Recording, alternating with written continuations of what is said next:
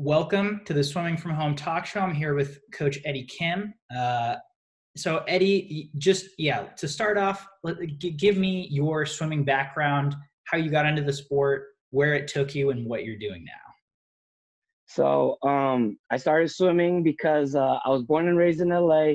You know, there's nothing but beaches, pools, water parks. And my parents told me ever since I was a kid, I loved being in the water.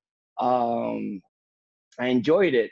And I would do some risky things as a never learn.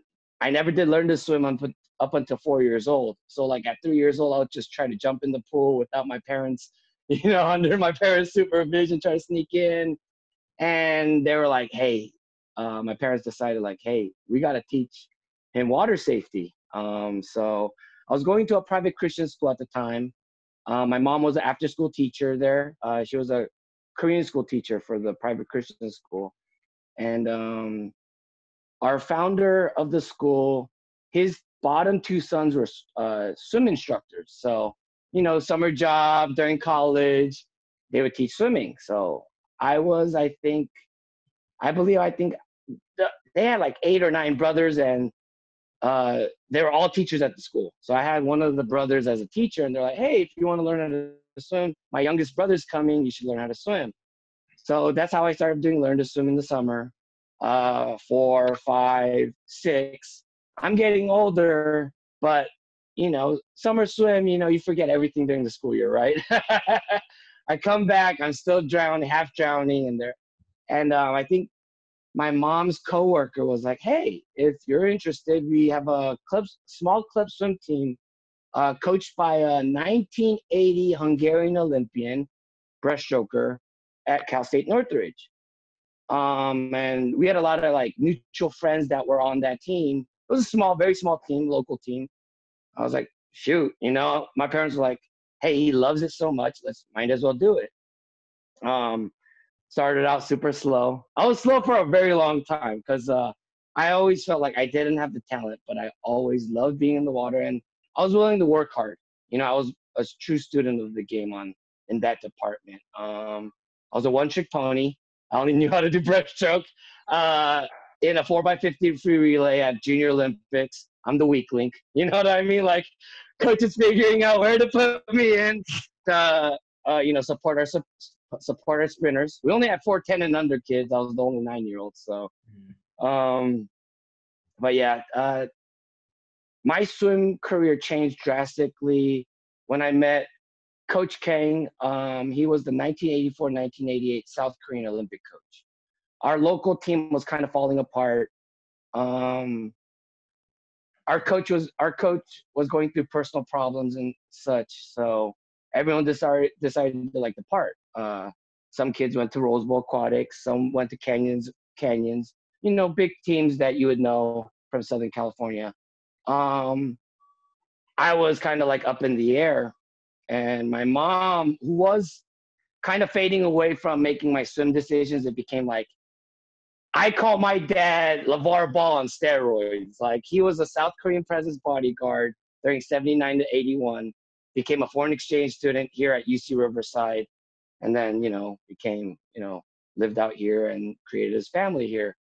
But yeah, I had that kind of father figure, and my mom was fading away from that responsibility, but she made that decision. She was like, I know, husband, you're going to sacrifice to drive through LA traffic during rush hour from the Valley to LA, which is only like 20 miles. But, on a Wednesday afternoon at 4 o'clock, that could be easily 1 hour, 2 hours, some days I could easily swim like maybe half an hour of a 2-hour practice because of the traffic. But I thank my parents for ultimately making that sacrifice, because once I met him, I started getting on the national reportable rankings. I started winning junior Olympic gold medals, and I eventually, with Coach Kang, I made a Southern California record in the 4 IM, 400 meter IM. That was number 2 at the national rankings that year for 11 and 12 boys in 2000. And then I ended up branching off a little bit. Got to I would say I had the privilege to learn and be a part of a lot of big club swim teams here in Southern California. And then I ended up signing my Division I scholarship to U.S. Military Academy at West Point as a distance swimmer. And then it was a rough time. I'm gonna be real with you. I hope kids who are watching this. I was 17. I just turned 17 when I signed my scholarship, or I signed my letter of intent, basically. I look back on it now. I was not ready to go out to a military academy on my own with no family and whatnot. But I learned a lot about myself that year. But I ended up leaving. Things didn't work out. And I came and decided to transfer to USC. No longer an athlete. You know, all ex-athletes would know, a lot of coaches would understand. Within the 3 months after I stopped swimming full time, I added like 40 pounds. Like pop, like boom. It just came out of nowhere. I knew I was in trouble, and I was eating still like an athlete, but I'm not doing distance workouts. I remember I was putting on my uniform at the academy, and one of the buttons were like a little tight. I was like, oh my gosh, man, this is no go. But I did eventually get back into things, and I transferred to USC. No swimming, so I had to pay for school somehow, and I did ROTC for the Army ROTC program at USC. Fight on, baby.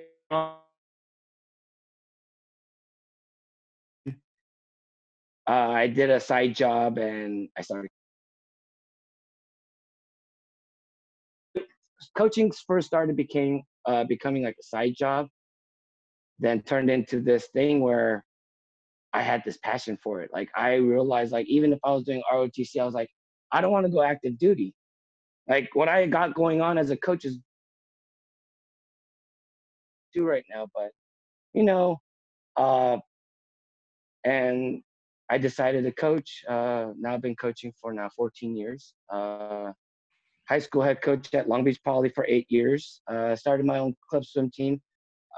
It's basically like a restart of my own club swim team with Coach Kang I had, the Korean Olympic coach. Just basically a restart. Because I'll never forget, this was a funny moment. After our 2000 summer championship season, my dad, we had issues with finding good pools, to practice in. So we decided to basically combine with a team called Downey Dolphins here, 20 minutes out of downtown LA. And I'll never forget, we had like a little dinner, like this Morning Star Swim Club dinner before we all basically went out to Downey. And I'll never forget what Coach Kang told me. He was like, hey, kind of wish somebody would keep this name going. And this is in the year 2000. I promised myself by the time I'm 30, I'm going to do that. And our club team's been going on. And I coach now. At first when I started coaching, it was, I wanted to be one of the greatest. I wanted to be a Division I head coach. Whatever I couldn't do as an athlete, I wanted to do as a coach. Kind of like that Phil Jackson. Like I might have not have made it like a star player, but I'm going to be a star coach. I'm going to give back. And that's why I went to go get my graduate degree, was to, enhance my application if I was to apply for a Division I job. Life changes, man, I'm telling you this, Coleman, right now, but for 10 years, I've been saying that was going to be my goal. My parents, anyone who would hear me, I would say, dude, at the end of the day, I'm going to jump from high school head coach to Division I. I'm going to watch me do it. That's what I kept saying. I'm going to do it like an untraditional route. I'm not going to be a Division I assistant turned to a head. I'm going to go jump from high school to college, But life changes. I don't know. I'm a God-fearing man, and I felt like there was destiny and plans made that I might have never seen. And that led to a lot of different things, like getting into the entertainment business, doing concerts, doing managing recording artists, doing media and photography. And lastly, I got into sports, managing sports players turned into now being a sports agent. So, um, So you are a sports agent now. What sports are you managing currently? so currently I'm a certified WNBA basketball agent. Mhm. Right now I'm in the middle of the process of a FIBA international basketball agent and as a Major League Soccer intermediary. Um, People always ask me like my inner circle would ask me like, why WNBA first? You know what I mean? You had football players last year, and I say Kobe has 5 daughters. That's my hero. I need to meet him. I want to do business with him. His acumen and what he's become as a man, as an individual, is different. Like I know I got to. Unfortunately, rest in heaven, him and 8 other souls. But that was one of my motivations. And another thing is, I used to say WNBA. I mean, women's basketball, women's soccer in the Olympic global standard, World Cup, World Championships, they're always bringing home the gold. There's never a doubt that they wouldn't bring home the gold. And I always thought that they're underpaid right now, but eventually women empowerment and equal pay will happen. And I wanted to be able to help nurture and promote that. Um, and then go slowly into these other leagues. And I'm also just finished my application to the Canadian Football League. Mhm. Um, my plan with this whole sports agency thing is I'm still going to coach. That's the thing. Everyone thinks like I'm not going to coach. I'm still going to coach because this I want to give back to the community. Like I don't want to be a Division 1 coach. I preach loyalty to my children, and I have kids that's been with me since they were in 5th grade, 4th grade, and now they're in high school. I'm gonna see this thing through, you know, and I want to help, be able to still help and coach them in the summertime when they're college athletes, hopefully. You know, that's my dream. Like my dream, I told them, I don't care if you make it to the trials, make our club swim team, the USA swimming, like that bronze club ranking. Nah, my goal for them truly is I just want them to further their education and use swimming as a tool. Whatever Mhm. dream school you want, let's get ready for their times. You know, that's it. That's my goal. Like whatever dream school it is, whether it's D1, D2, D3, NAIA, doesn't matter. I just want them to further their education through swimming. Because that's what my goal was too, at the end of the day, as a student athlete. And that's, I want to be known for that, to help nurture kids, give back to the community, give back to kids. And some of the lessons I wish I learned, I didn't input as a student athlete or as a swimmer. I want to be able to make sure those mistakes aren't made with my own athletes or other kids. Um, and I, I I loved how you guys at SwimSwam highlighted that young lady that got signed on to Cal Berkeley, that went from 29 to 23 in like 2 years in the 50 free. I was a mentorship program coach for USA Swimming in 2017, and I've been a member. I've been a volunteer for the LSE level and at the zone level for diversity and inclusion for USA Swimming. So I'm I'm a very heavy component of that. I'm very advocate of that, I would say, um, regarding diversity and inclusion in swimming, because I think I think USA Swimming's done a great job of doing that, having these camps. I wish when I used to coach these zone diversity camps, I used to tell the kids like, man, I wish we had those when I was growing up. Because it's such a great experience. You know, you're getting to meet Colin Jones, you know, you're meeting Maritza Correa, you're meeting all these Olympians, you know, and you know, it's really cool. I gotta to USA Swimming regarding that. I hope they continue and improve and level up in that regards too. So. Sure. So, as a sports agent, naturally my first question is, do you plan at some point on representing swimmers? Oh yeah, yes, yes. I actually do have one right now. He's actually a Ukrainian national team swimmer. He was Okay. a D2 All-American at Wayne State. Dima Drobnich. Shout out to my boy Dima out there. And I would love to. One of my I would consider him as a close friend of mine. We were actually teammates, club teammates. Is Milorad Kavic. To Okay. me, he's Mike Kavic, but Yeah. everyone else in the Olympic world, he's Milorad, who lost to Phelps by 0.01. But yeah, just I met him at the U.S. Open Championships this past year in Atlanta in December. Mhm. Just reconnecting with him. We Instagram friends, but just reconnecting with him is always cool. You know what I mean? He gives me that perspective of international swimmer at that pro level. And I would love to represent swimmers because I think Phelps has done an amazing job. He's always been my hero. He changed the game. As you know, like, come on, we had an Xbox swimming game. You gotta admit, that's pretty cool. It was hard to do. I'm gonna admit that was really hard to do. But Michael Phelps was able to elevate swimming into that type of market, type of visibility. And that's where the big name sponsorships come. BMW. I actually drive one, so I actually give them a shout out. You got big companies coming into USA Swimming. You got Kobe Bryant coming to the Golden Goggles. You got big name people coming in, and I think this younger generation. Come on now, let's talk about Caleb Dressel being on ESPN a couple of years. I remember growing up. He used to do the tape. It would be on ESPN2 at like 3:30 in the morning for Pacific time if you wanted to watch the Division I championships. That's in like the late 90s.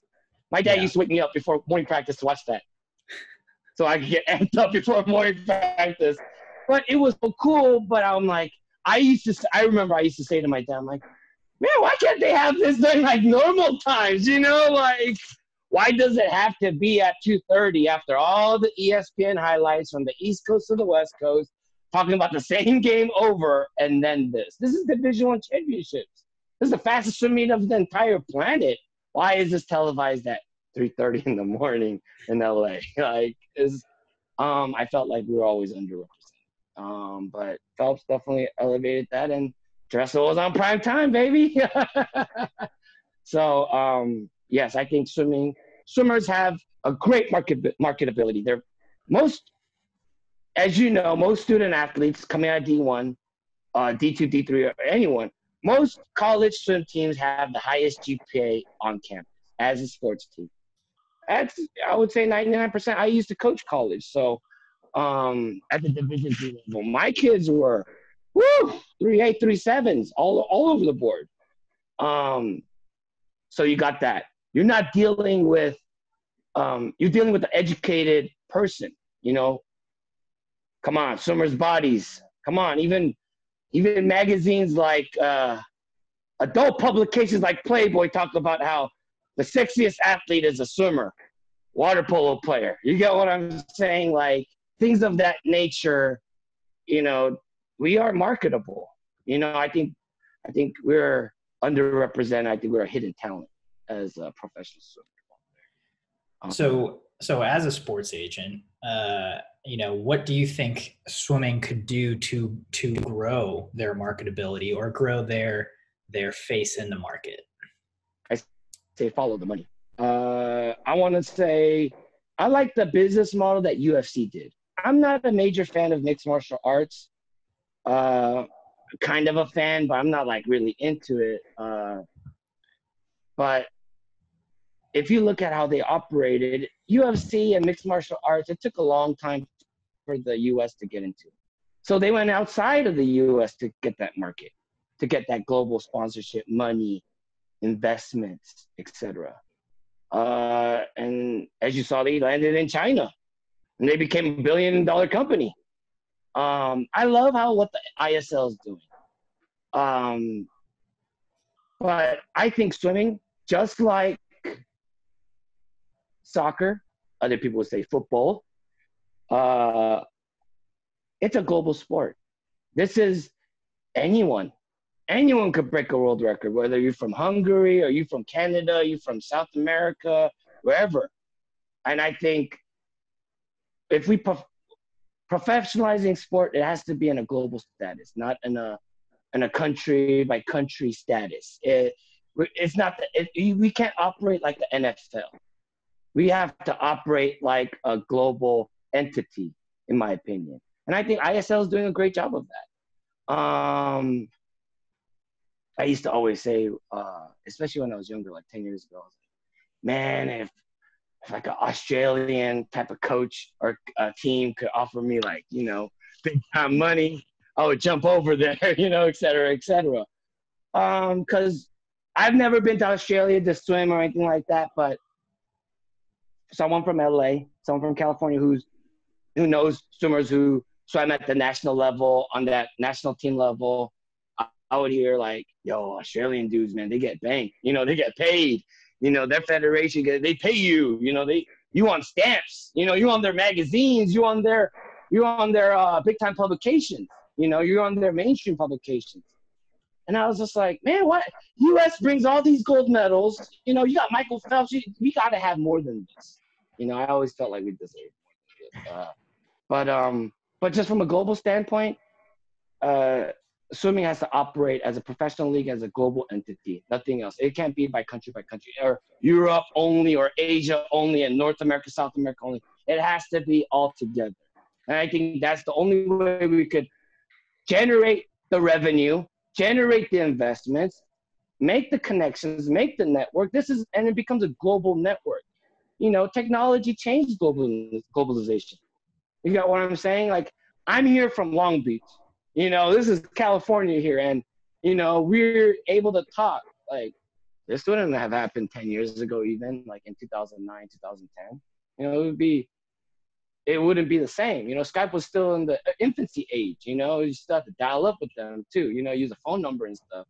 So it's definitely, I think that's the way to go. And you never know. You never know, $1 billion investment could come from outside, like a country you would have never known. Like when I heard the ISL startup, I was like, what? It's coming from Eastern Europe? What? Money's coming from there? It's because you never know. You know what I mean? I think technology helps out with that a lot. You're able to connect with a lot more people, business-wise, and, you're able to do things of this nature, Zoom, Skype, FaceTime, IG Live, etc.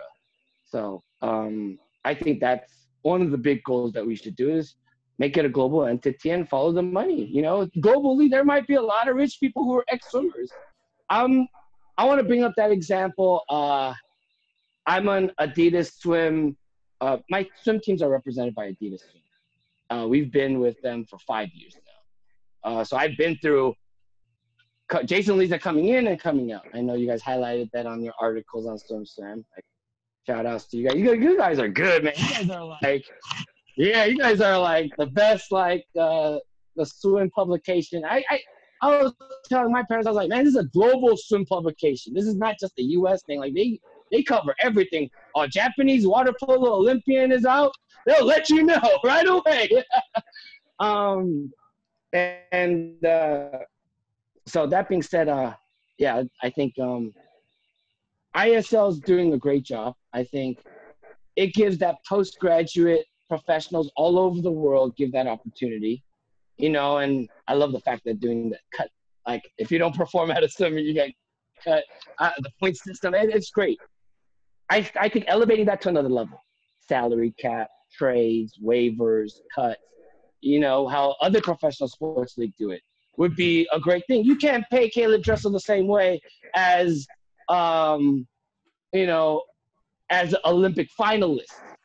You get what I'm saying? It's because it's two different standards still. Yeah, that swimmer is an 8th place, 7th place swimmer in the Olympics, but He's not Caleb Dressel though, and there has to be a pay difference. You know what I mean? And I think marketing your star players, and then also marketing the talents. That's the one thing I love about enjoying reading about SwimSwam is I love how you guys do. It's like reading ESPN for swimming. You guys put the what if questions out there. You know, you talk about everything out there. So publications like you guys help professionalize swimming. You know, you guys are helping reach out to others, you know, and you guys do a great job of bringing the current and the past together so well. I have to admit that. Like that, I love that. I love that. Um, so yeah. And Well, I appreciate it, Eddie. Thank you. Thank you so much. I think I've got time for one more question. mhm, So, during this time of quarantine, you had mentioned to me that you were just starting to kind of build your brand and really dig into the WNBA market. mhm. So, what are you doing now to still stay productive with your growing business? So I just got recently certified, so I've been kind of a little late in the game. So I missed out a lot of the draft classes of this year. That's Mhm. getting drafted tomorrow night on ESPN. However, I do have a clothing apparel line, and I made a basketball clothing apparel line for women strictly. My mother's a women wholesale clothing apparel line uh, owner, so through that I made a girls basketball line, and I asked them if they would love to be rep my brand and take some pictures, shout us out on IG and on their social medias, and some have agreed. And I told them after this whole quarantine time, hopefully I could send them out uh, you know, care packages, promo gifts, hopefully. Um, and if they play for the LA Sparks, maybe we could even do a photo shoot, bring my media people in there and do some business for my clothing apparel line. As I said, I applied to be a Canadian Football League agent. So during this quarantine time, I'm also studying for their exam. They have a certification exam. Um, So, yes, I'm keeping myself busy. I'm also looking at what 2021 is looking like for Mhm. college players. So I'm already looking ahead. ESPN dropped like this. So they titled it "Too Early Ranking of a 2021 Rankings ESPN Women's Basketball Rankings." So, like during this, so I'm looking at that. I'm also trying to going through social media on like Twitter especially of like the WNBA draft sites, the insiders and the bloggers, etc.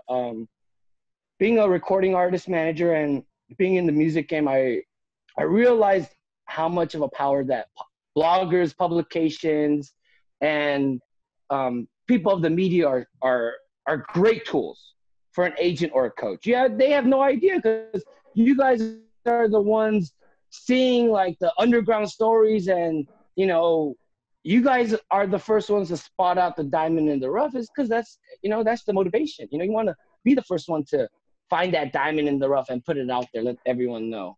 I wouldn't have never known that a Cal Berkeley girl who goes 23 right now in high school was a 29 girl 2 years ago. Like, I wouldn't have known that unless, but you guys put it out there. So that's who I've been trying to connect with, are like WNBA bloggers or like women's college hoop insiders, and especially from the blog sites, like the independent route.